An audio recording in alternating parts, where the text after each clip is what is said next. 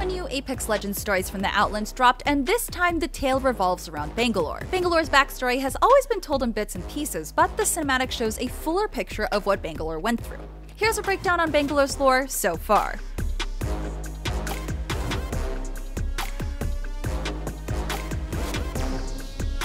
In this cinematic piece, we witnessed the Battle of Gridiron. According to Bangalore, this was the final battle in the Frontier War, which was the main conflict in Titanfall 2. This means that Bangalore was fighting closely after the events of Titanfall 2.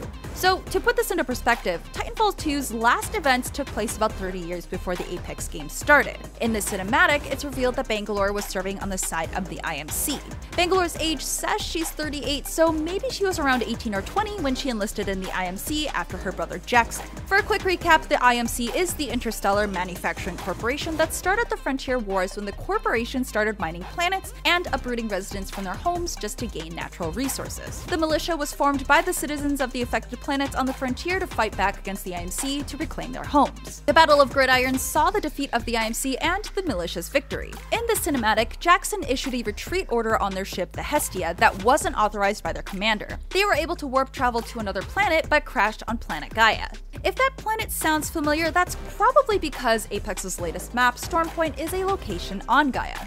If you look in the background of the cinematic and compare it to the POI shipfall on Stormpoint, the Hestia, Bangalore, and Jackson crash is that exact ship that lives on the map now. Bangalore was actually not aware that Jackson himself had made the call to retreat and was thoroughly disappointed in him. The cinematic reveals that Bangalore's family, the Williams, had been serving the IMC for generations, so the pride and sense of duty for Bangalore was extremely strong. However, the Battle of Gridiron ended in the IMC's defeat, so Jackson wanted to start a new life on Stormpoint and get away from it all. Bangalore calls for their retrieval from their commander Scryer. The IMC wasn't exactly known for forgiveness, and Scryer was going to kill Jackson for being a deserter. A fight ensues between Scryer and Bangalore and Jackson, with Scryer destroying the village and hurting innocent people. During this fight, we see Scryer fly using his jump kit thrusters, which has never been seen before with any pilot in the Titanfall universe. There are a few theories around that, but we'll come back to this later. Scryer is a cloak pilot, and he reminds us just how terrifying pilots actually are to fight against. Bangalore and Jackson are technically grunts for the IMC, the standard ground soldiers who support the pilots. Pilots are basically super soldiers in the Titanfall universe with extra abilities and extensive training. So it takes Bangalore and Jackson to take him down, and we see her kill Scryer with his own knife. The same knife that we see her use as her heirloom in Apex now.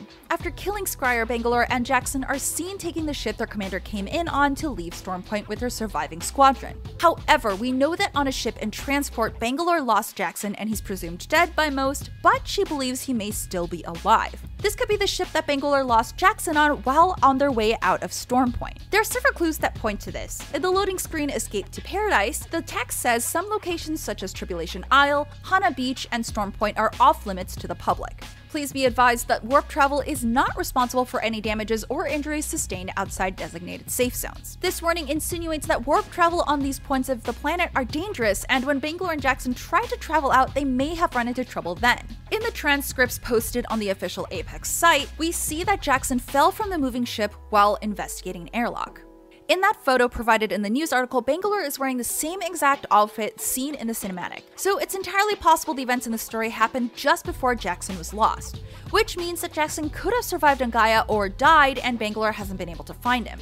Or maybe he was dropped during warp travel and she has no idea where he could be. We just know that warp travel is not safe and reliable coming out of Stormpoint, so he was lost somewhere along the way. In another loading screen, subject random thoughts, a discarded letter from Bangalore to Loba shows Bangalore reflecting on the battle she fought there and says that maybe she wants to go home, but at this point Jackie might be blink and the message cuts off. In the loading screen recovered message, there's mention of leaders planning an expansion and that a team is going to recover parts from the IMS Hestia, the ship that Bangalore and Jackie crashed onto Stormpoint to refurbish. We're not sure what exactly is going to happen or what is happening, but we know that in this current season story, Ash wants some old IMC files for some reason, and the IMS Hestia might house some of the data she's looking for. So we'll just have to wait and see what pans out from Bangalore's background and the current ongoing story.